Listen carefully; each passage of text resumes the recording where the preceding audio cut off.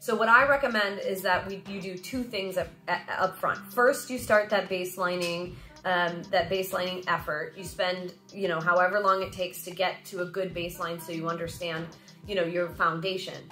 And second, you look for really quick opportunities. It's what we call quick wins. You look for opportunities that you can do right now in your organization that you're able to really move the needle right away. What that's going to do is it's going to give you a reason to keep going. It's going to give you guys some quick savings that you'll be able to measure, so that it feels like you're making progress even while you're still gathering your data.